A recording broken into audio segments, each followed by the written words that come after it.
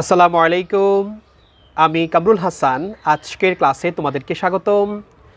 আমাদের আজকের ক্লাসের বিষয় হচ্ছে 2020 সালে কোনো পরীক্ষা কি হবে সেই সম্পর্কে, এবং তোমরা এই বছর কি করবে সেই সম্পর্কে তোমাদেরকে আমার পার্সোনাল লাইফ থেকে কিছু শেয়ার করব। তো তোমরা যারা 2020 সালের যারা ক্লাস 8 বা 9 বা যে কোনো ক্লাসের স্টুডেন্ট, তোমরা দেখো এই বছর কিন্তু তোমরা এখনও কোনো বড় কোনো পরীক্ষা দাওনি। মানে হচ্ছে প্রথম সাময়িক পরীক্ষা বা দ্বিতীয় সাময়িক পরীক্ষা বা যে কোনো পরীক্ষা তোমরা এখনও কেউ দিতে পারেনি। অনেকে হয়তো বা সিটি পরীক্ষা দিয়েছে, ছোট একটা 10 মার্কের বা 5 মার্কের পরীক্ষা দিয়েছে তোমরা অনেকেই, বাট সেগুলো এরকম বড় আকারের পরীক্ষা হয়নি। তো আজকে আমি তোমাদেরকে যে বিষয়টা বলবো যে সেটা হলো যে 2020 সালে আর কি কোনো পরীক্ষা হবে। আমার যতটুকু মানে গবেষণা বা আমার যতটুকু চিন্তা, আমি বলবো যে 2020 সালে বড় ধরনের আর কোনো পরীক্ষা হবে না।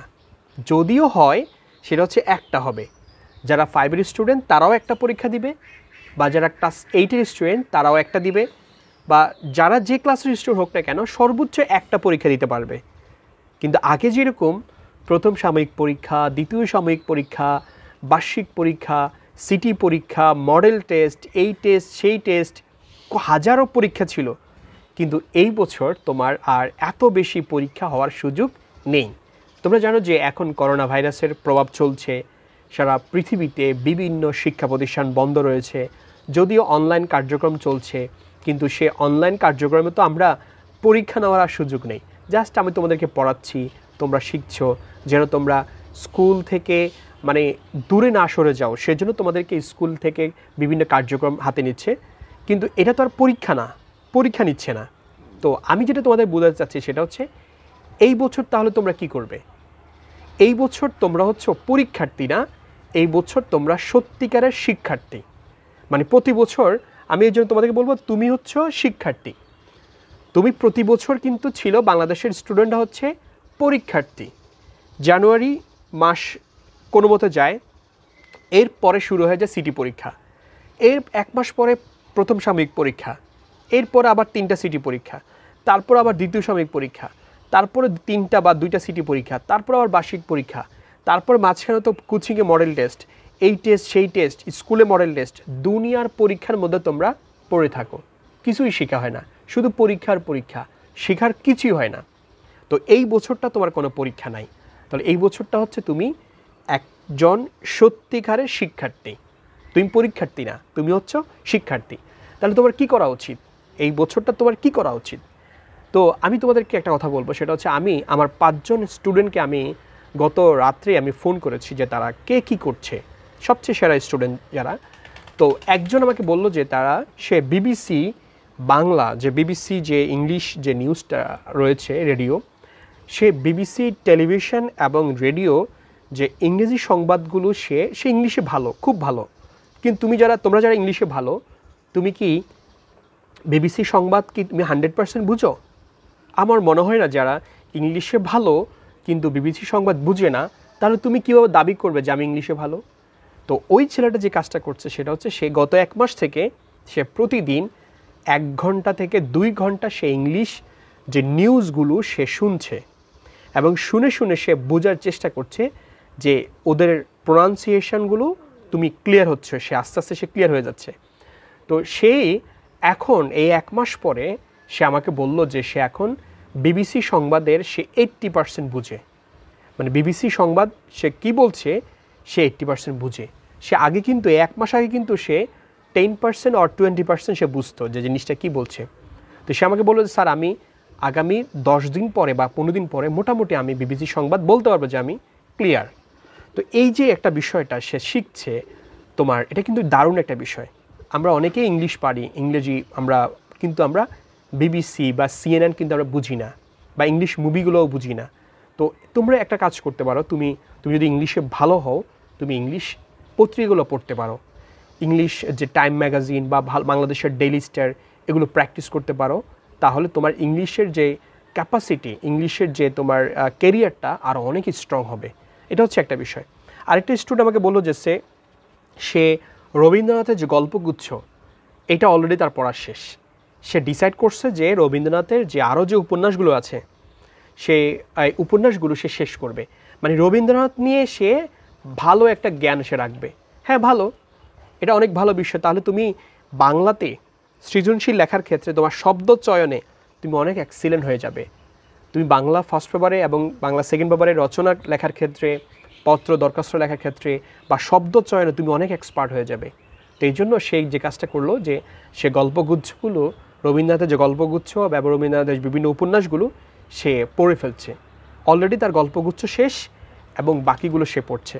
তো এটাও কিন্তু একটা ভালো কাজ, ঠিক আছে। আরেকজন বলল যে সে আগে গান এবং কবিতা লিখতে পারত, কিন্তু সে পড়াশোনার চাপে, পরীক্ষার প্রেশারের কারণে সে গান কবিতা লেখা বন্ধ করে দিয়েছে।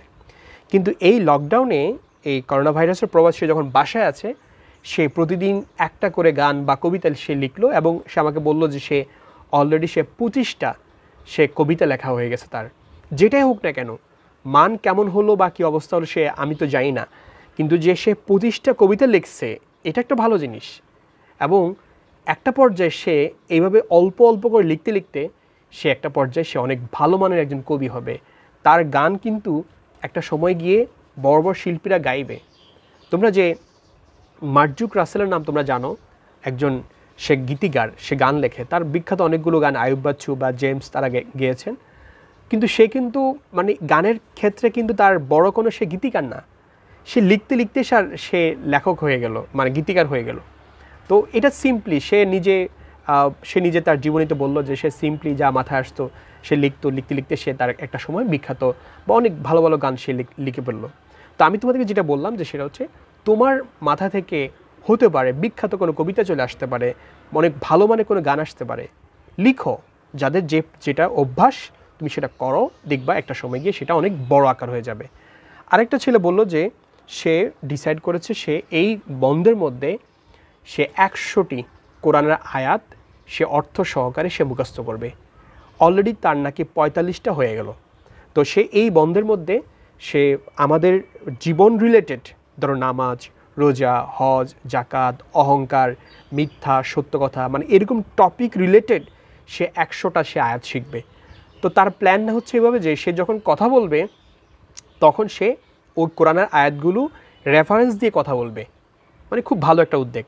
মানে সে যখন ধরো হচ্ছে যে কোনো জায়গায় কথা বলবে, তো কথা বলতে গেলে সে যখন স্বাভাবিক কথা বলবে না, সে বলবে যে আমি সূরা আল আনকাবুত বা সূরা নিসার এত নম্বর আয়াতে আল্লাহ রাব্বুল আলামিন এই কথাটা বলেছেন।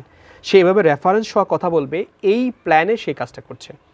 তো আমি তাকে জিজ্ঞেস করলাম তোমার এটা অনুপ্রেরণা কোত্থেকে আসলো? তখন সে বলল যে আমি জাকির নায়েককে মানে ও দেখে আমার কাছে খুব ভালো লাগলো এবং ওনার অনুকরণে আমি এই পদ্ধতিটা আমি শিখেছি এবং আমি যেহেতু বন্ধে বসে আছি, রমজান মাস, আমি কাজটা করি এবং সেই কাজটা করলো। এবং এটাকে যদি সে সফল হয়, আমি মনে করি যে সে ইসলাম সম্পর্কে তার একটা স্ট্রং একটা ধারণা চলে আসবে। তো এখন তুমি কি করছো? তুমি কি সারাদিন ঘুমাচ্ছ, বাসায় বসে আছো, বা মোবাইলে গেম খেলছো, মুভি দেখছো?